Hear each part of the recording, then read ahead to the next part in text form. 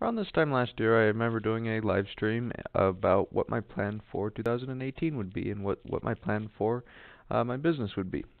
Initially, I planned by the end of 2019 that I would get a retail store. That happened in June and then again in August, so I believe the plan worked fairly well for 2018 and it only continues to get better. So as I move into 2019, one thing I can anticipate is it's going to be a very I'm going to have to work really hard in 2019 because, when you get a retail store, you have a lot more work, a lot more customers, and those customers want their stuff done quick. Um, so I want to focus on a few things in 2019. One is with board repair, I want to find a few other competent board level technicians. This is probably going to be the hardest challenge I'm going to have, especially in this area, but we're going to see how it goes. By the end of 2019, I want at least two other board level technicians, possibly one just a basic technician that handles customer service and disassembly, and then another board level technician that can do stuff, very well. So we'll see how that goes. In addition, with the YouTube channel, I'm gonna let it go how it goes. You know, just see how it plays out. I know I'm not the best on camera. I tend to be a fairly awkward person on camera and on live streams. However, I'm going to try my best. I'm going to put videos out there and I'm going to see how it goes. To those that don't want to watch it, don't watch it. To those that want to comment nonsense saying, oh, you failed fixing this board and you did this and this isn't professional and this can't be a customer's board because there's no way you did this to a customer's board, where's your retail store? I don't see you fixing any logic boards on your channel, so what's your problem? You know, one thing a lot of people don't understand on my channel and a lot of other channels too, I don't usually live stream that easy backlight driver or that easy corroded clock chip on a MacBook Air. It's just not how I do things. I tend to stream the stuff that I don't want to fix, to the worst stuff in the queue that's going to take hours to fix, or may not even be fixed. So that's another thing. It's like you see a lot of the videos on my channel, and if you don't know what you're doing, you may say, well, this guy doesn't know how to fix anything. There's almost nothing that he fixes on his channel. Well, that's not the case. Usually I just stream the hard stuff. The stuff that's hard, I decide, let's do a live stream. Let's show someone how to fix this when it gets this hard. Oftentimes it's not successful, like that one board with a hole in it. Just no more you can do. So another thing is with I've been getting a lot of pushy customers. Now, behind every pushy customer, there's like 5 good ones. And what I kind of want to work on is kind of either trying to change those customers' mindsets about the pushiness and, maybe even just getting rid of those completely and focusing on the customers that treat me right. To the customers that don't pay my invoices on time or that call me every day about an update, just you're wasting time dealing with that person because there are better customers behind that person that one person is changing your mood on. So you don't tend to deal with the rest as well as you would if you didn't have to deal with that one person that keeps blowing up your phone and complaining and leaving you bad reviews and stuff like that.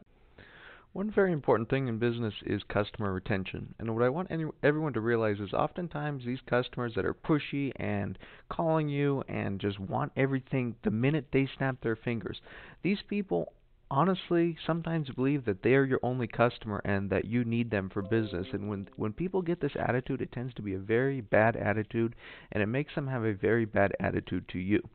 You don't want to deal with these people because, for one, these people do not care about you and your business. The next minute that someone offers logic board repair for $10 cheaper than you, they're going to jump on that guy to go have them fix their boards rather than you because they don't care. These people just care about themselves on most times. I'm not saying this is always the case, but this is what I find is most times that these customers that are so pushy with you, they don't care about you. They only care about themselves. They don't care about your business, and they're generally just not good to deal with. This is why you should focus on the customers that are treating you right. When a customer is saying, "Take your time. I know you're busy. I know you have a lot of work in." These are the type of customers that you want to deal with, not the person that's calling you every day saying, well, I need my customer's Mac done. I need it today. I need it by this time today or else I'm going to go find someone else. These kind of customers don't waste your time on because it's just going to end badly. And that's something I need to continuously remind myself about those customers that are pushy, that you can most likely do without them because they will. Well, here's the thing. When someone calls you multiple times a day and is rude and condescending and just being out of line, that tends to affect your mood. when someone is acting like that to you, you tend to be put in a bad mood. That bad mood is going to affect how you deal with the rest of your customers. You know, you might get one of your good customers that you may not work on their device that day because that one person got you so, upset or whatever that you may put their device off or who knows. So that's why if someone acts rude, and this is something I'm going to try and focus on, treat others how you expect to be treated. Seriously, especially when you come into a business. One, I don't work for other retail stores. You cannot treat me as if I am your employee. If you come in acting rude, bossy, I can choose not to deal with you. That's the thing. There is zero reason, and I mean zero reason, why you need to be rude to people when you go into their store. It's just not, it's not, there's zero reason for it. There's no excuse for it. So the one thing I'm going to focus on is just don't deal with these people because you could do without them. It's going to affect how I'm doing business. It's going to create a lot less stress in my life, and it will generally leave a lot of, because a lot of times you notice is these kind of people are the people that are going to send you the boards they've reflowed the GPU on, or that they've replaced 50 things in the board, then send it to you, and that wastes your time, and then that in turn affects your turnaround time because you're busy fixing that one board that someone destroyed. Another thing that I've realized having a retail store is that I need to broaden my services. There are some customers that come to me for, general PC repair, iPhone screen repair, iPad screen repair, whatever, and that I would normally refer to another local shop. Now, I'll admit, in 2018 and prior years, I've had a really stupid method of thinking.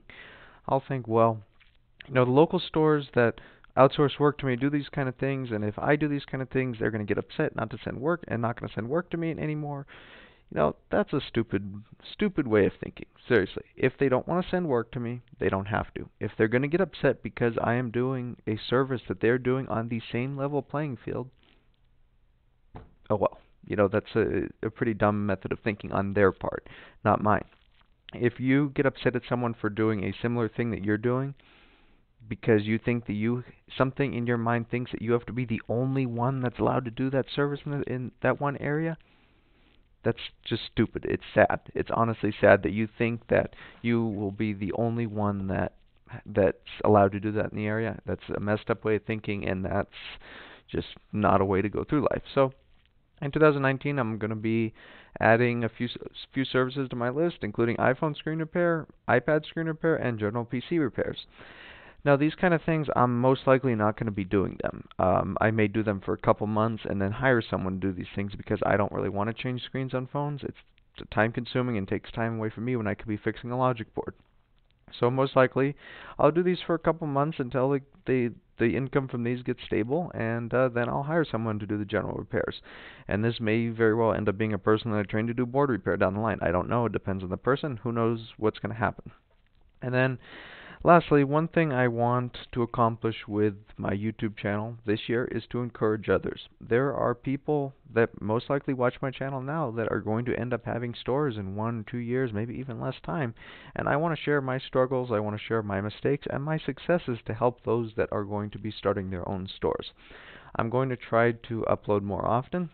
And I really hope that some of my videos encourage and help those who are in a similar position or that will be in a similar position to that I am. So I think 2019 is going to be a great year for business. I think it's going to end a great year, and I think things are going to go well. So we'll see how it goes. We'll see how it goes with the YouTube channel.